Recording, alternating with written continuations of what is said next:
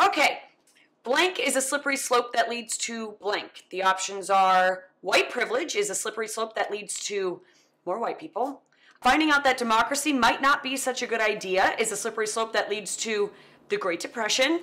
And women's suffrage is a slippery slope that leads to the South rising again. Jesus, guys, seriously? What is happening with our world?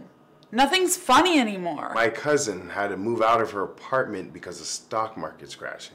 I'm really worried for the LGBTQ community. They just had marriage legalized nationwide. And if that goes, what next? Am I not going to be able to marry my sister? And what about this wall thing? Yeah, do we really think that Mexico is going to pay for this wall thing?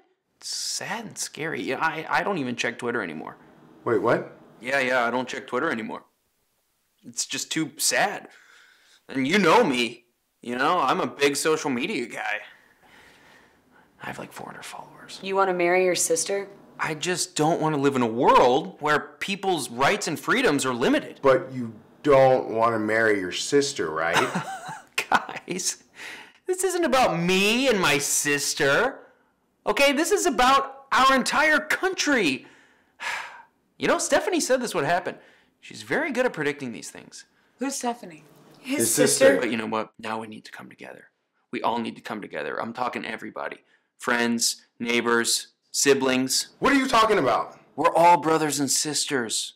Okay, some of us literally, yes, of course. But there now is only one race that we need to worry about, and that is humanity. Derek, you can't marry your sister. Anyone can love whoever they want. You know that, right? You cannot marry Of course your I know sister. that.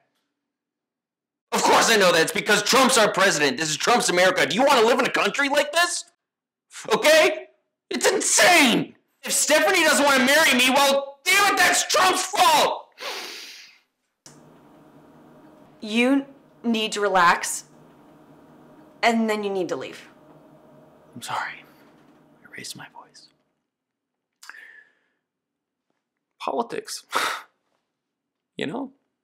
Here it is. It's coming between us already. I'm gonna keep this card, and I'm gonna put it on my fridge so that 4 years from now I remember what I'm fighting for. Thanks, guys.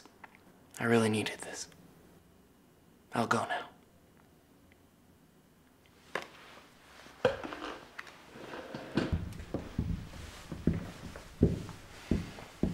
I may not understand Derek's views, but who are we to say what's right or what's wrong? Maybe what we need to learn from this election is not to focus on what divides us, but on what brings us together.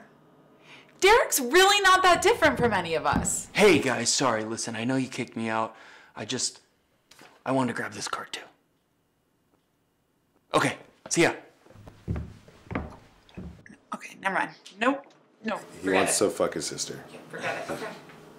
Yeah. No, no. He wants to fuck his sister. Yeah, forget it. He's gonna Forget fuck it. his sister. Forget it.